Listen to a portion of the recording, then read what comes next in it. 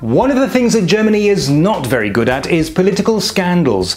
We do have them, although not quite on the level of, say, an outgoing president trying to incite a rebellion in order to hang on to power and then stealing hundreds of pages of top-secret documents. But at least we make an effort. Take the case of Peter Feldman, the Lord Mayor of Frankfurt, who's popular enough to be elected in 2018 for his second term, but then things very quickly went downhill from there. The following year, it was revealed that Feldman's wife, who worked for a charity organisation, had been receiving the highest possible salary for somebody of her pay grade, even though she hadn't been working for long enough to actually justify it. Oh, and she also had an official car for some obscure reason. Okay, that's a bit embarrassing that the Feldmans paid back a large sum of money, and that should have been that, really, except that very soon after that, disappointed Frankfurters were further dismayed to read of fresh allegations.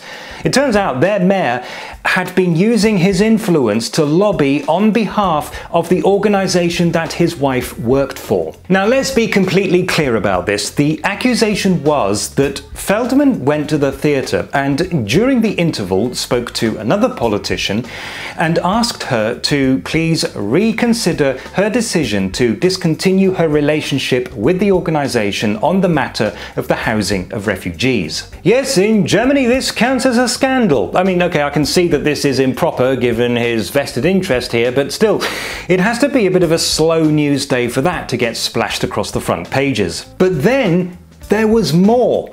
Frau Feldman, it turned out, was still receiving large and unexplained sums of money from the organisation in return for what one staff member described as no noticeable amount of work. Now, the mayor reacted by releasing his personal financial records and proudly announcing that he was to be Germany's first completely transparent Lord Mayor, and all was quiet for another year, until it was revealed that while still an intern, his wife had received a full salary. Now, by this time the couple had actually separated, but even so, Herr Feldman very angrily defended her and himself against the allegations. This brings us to March of this year, when something quite remarkable happened. The Frankfurt state prosecutor launched criminal investigations into Feldman's activities, and it wasn't just about his wife's salary. Now there was evidence that the organisation had donated to his election campaign in return for his lobbying on their behalf. And this is where things started to get really bad for him. He gave a speech in front of the city parliament in which he said that he was definitely not corrupt. And absolutely nobody applauded.